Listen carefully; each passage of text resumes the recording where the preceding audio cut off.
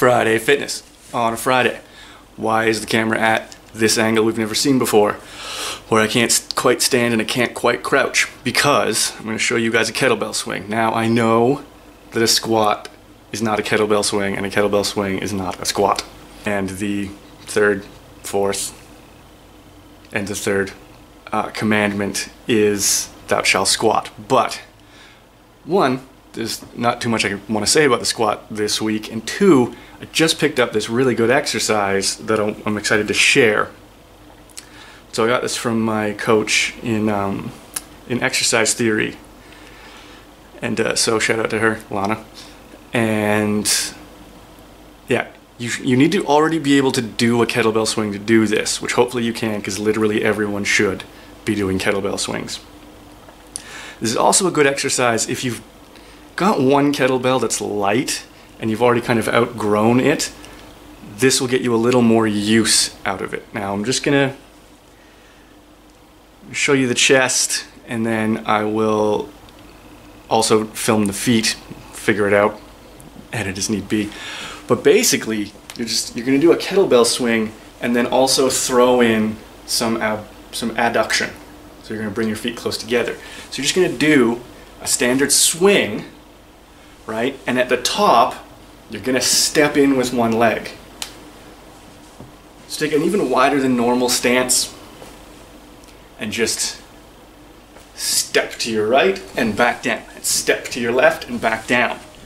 And this is gonna make kettlebell swings much more involved, much more interesting, and it's gonna work.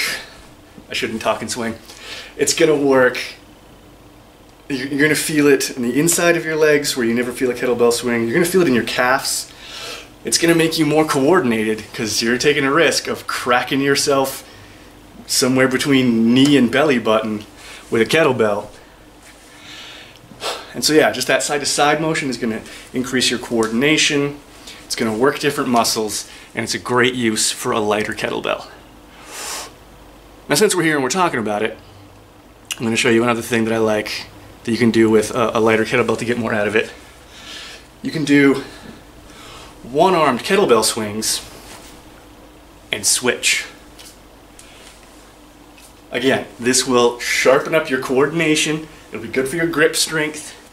You're still getting kettlebell swings. They're nice and asymmetrical now, so you're going to feel it more on each oblique one at a time. And it'll be a better core workout than just normal kettlebell swings with a too light kettlebell.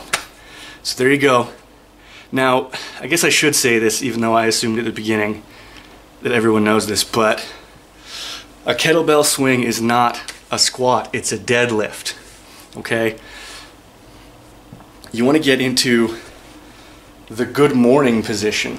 You're just totally bending just at the hips. Like your knees should bend very, very little. You set up with a bent knee, and then all you do is push your hips back and then push your hips forward. Okay? It's like bending the knee, but after that, it's all in the hips. If I turn my head, I might hurt myself, but yeah. And that's it. So, a kettlebell swing is not a squat. So thou shalt squat is the commandment, but thou shalt also kettlebell swing. All right, happy fucking Friday.